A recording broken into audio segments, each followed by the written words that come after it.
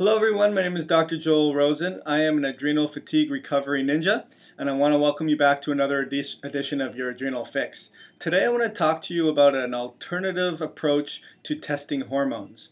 I know a lot of you who are watching this that are suffering with adrenal fatigue have done cortisol testing through saliva, which I have done in the past and I have really liked because it's done over the course of a day. Meaning a lot of the blood testing that a doctor will do for your cortisol levels are done at one time or two times of the day, and it doesn't give you an accurate reflection of how well the cortisol rhythm is doing. Meaning, are you vibrant and waking up with a lot of energy and crashing in the middle of the day? Are you waking up with no energy and then getting more energy as the day goes on? Are you having spikes in your energy levels? So what's really great about saliva samples is it will tell you how you're doing at different times of the day. However, it does have some weaknesses, and the weaknesses are typically it doesn't tell you a lot about the metabolites. And when we talk about metabolites, we're talking about how does the hormone break down in its elimination from the body, and if it's going towards one direction versus another direction, then that could be more inflammatory, angiogenic, or disruptive to your body, continuing your suffering. And so the way I explain it is, imagine on The Price is Right where you had the plinko, and the person would drop the plinko at the top and it would go down this way, and then it would end up some random place in the middle.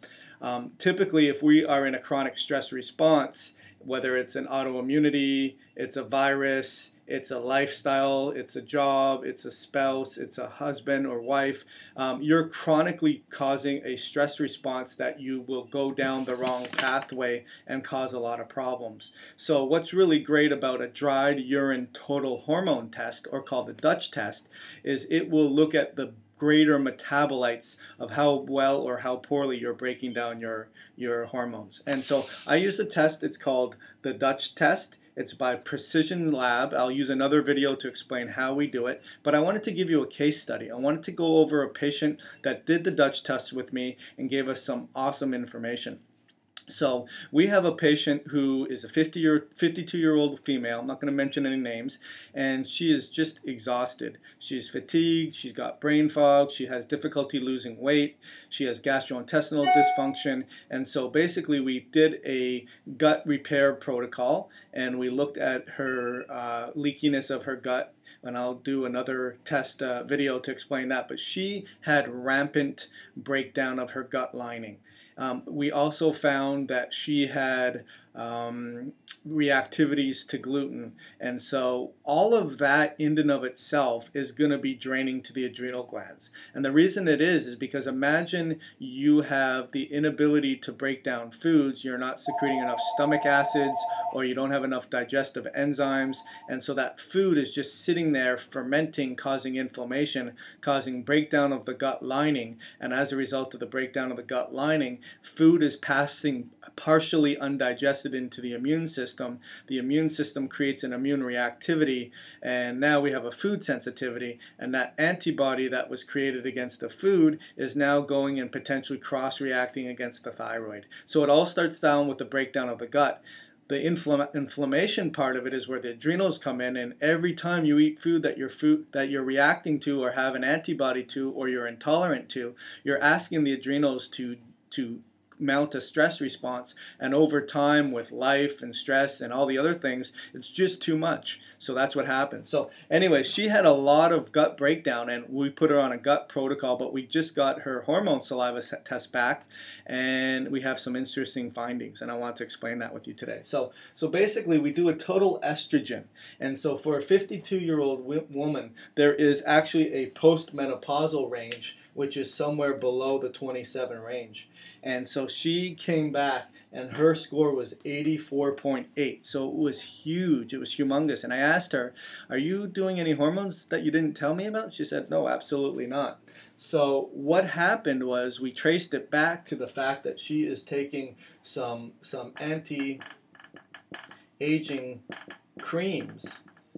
And guess what? These anti-aging creams have hormones in it. And so if we're talking about, say, like a Clinique or some facial cream that you put on, that has, and that's anti-aging, that has hormones in there, and that is causing her to go super high. And when we look at the breakdown of E1, E2, and E3 for a postmenopausal female, she should be between 3 and 7, and she's 32.3. For E2, she should be between 0.3 and 0.9, and she's 7.8. And so between E3, she should be 1.5 and 4.0, and she's 22. So on top of the fact that she has gut breakdown, food reactivity, food sensitivities to gluten, inflammation, draining of her adrenal glands, she's pouring humongous amounts of estrogen in her body. And as a result, that estrogen has to be broken down. And if it's not being broken down efficiently, meaning it's going more to a inflammatory breakdown in phase 1, or she's not methylating enough for phase 2, all videos that I will create for you guys a little later, then that's going to continue to drain her adrenal glands. And as we look at her free cortisol levels, and it should be between 80 to 180, and she was 18. So that's really low. Her free cortisol level is the amount that's available for total use that's not bound to a protein. It typically represents 1 to 3% of the total cortisol sum. So what we like to do is we like to look at her metabolized cortisol, or the cortisol that's being produced for the day, and how much has been used up. And she should be between 2240 to 4300. And she's only at 2357. So she's low, and she's really low on her free cortisol. So let's sum this up. She has low metabolized cortisol. She doesn't produce a lot of cortisol for the day. Her free cortisol is very low, so the amount that's available for use is very low. She has no energy, she's fatigued, she has brain fog, she has a lot of leakiness of her gut that causes inflammation. She reacts to gluten, and there's other foods that she reacts to as well. And on top of that, she has way too much estrogen that's breaking down in the inappropriate ways, and we got to get rid of it. So I always say there's little hinges that swing big doors. One of the little hinges is to identify the creams that she's using and don't use them anymore, because that's not going to continue to mount too much estrogen. We're not even talking about methylation, and if she's not able to break down hormones effectively because of genetic weak links, then this is going to further complicate her problem. She also has the activity of not producing enough cortisol for the day, and that's because potentially there's so much inflammation in her body. So hopefully this gives you a little bit of an idea as to how a functional medicine doctor will approach a person who's told there's no such thing as adrenal fatigue, and we try to approach it from a functional diagnostic point of view and look at her gut breakdown, food reactivity, her total hormone panels. And this is what I would encourage you to get out of this video is that the saliva samples, although they're very good and they can compare to a blood test a lot better, the total hormone panel, it just knocks it out of the water, because I'm able to look at how these metabolites are breaking down. I'm able to look at the ratios of cortisol to cortisone, so how much is used and how much isn't used. I'm able to look at the total free cortisol versus how much metabolized is used.